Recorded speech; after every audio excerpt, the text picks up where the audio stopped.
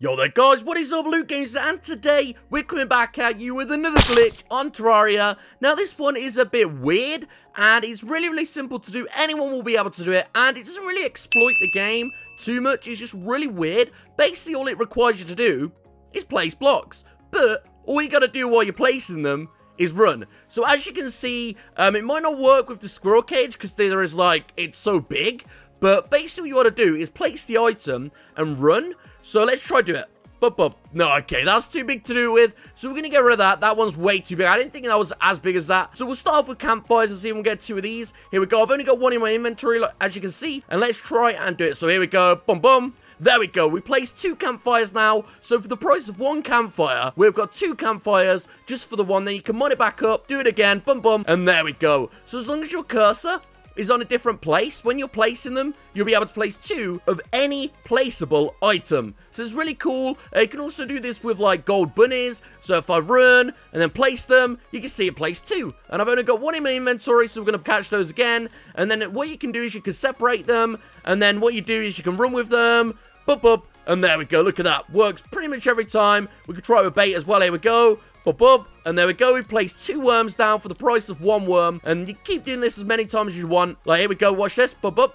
And then you can pick them back up again. And you can do this as many times as you want with whichever thing you want. So we'll do it with a sofa. Here we go. Put the cursor there as far as you can. The precise cursor works better. And then we run and boop. There we go. See that? There's like a split-second delay between both of them. But as long as you can get the placement in a different place by the time to hold your finger on the placement button, then it should work. Now let's try with banners. We've got a Drippler banner here. Here we go. Let's try do it. Boop. And there we go, we placed 2, so easy, and I keep going boop. So if that doesn't annoy you, then do just comment below. No, I'm just joking, man. Anyway, guys, this can be done with any placeable item, so any block, any campfire, and you can also do it with any banners. Another thing you can do with is chests, and we can get that going. It's exactly the same method. All you gotta do is place it down, so boom, and there we go. We place 2. Pretty much successful rate is every time, as long as the area is not too big, like this golden squirrel cage. We might be able to do it, but it'll be very hard to do, because you have to, push that way, and I think it's just, way too big. So anything 2 blocks and below is probably doable, but let's try that again with the gold cage. Then do that.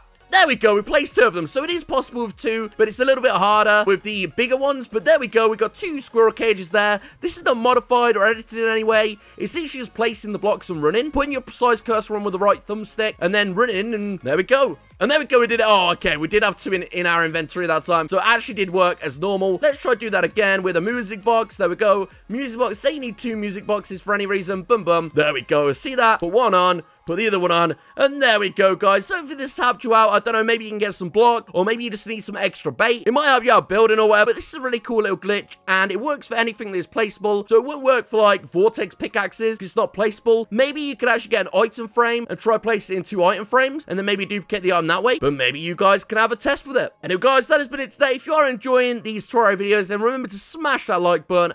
And if you do want to see more Terraria Let's Plays, do remember to check the link in the description below, which will take you to my playlist of Terraria Let's Plays. Anyway, guys, hope you've enjoyed, and hope I helped you out. Please leave a like, subscribe, stay frosty, and peace!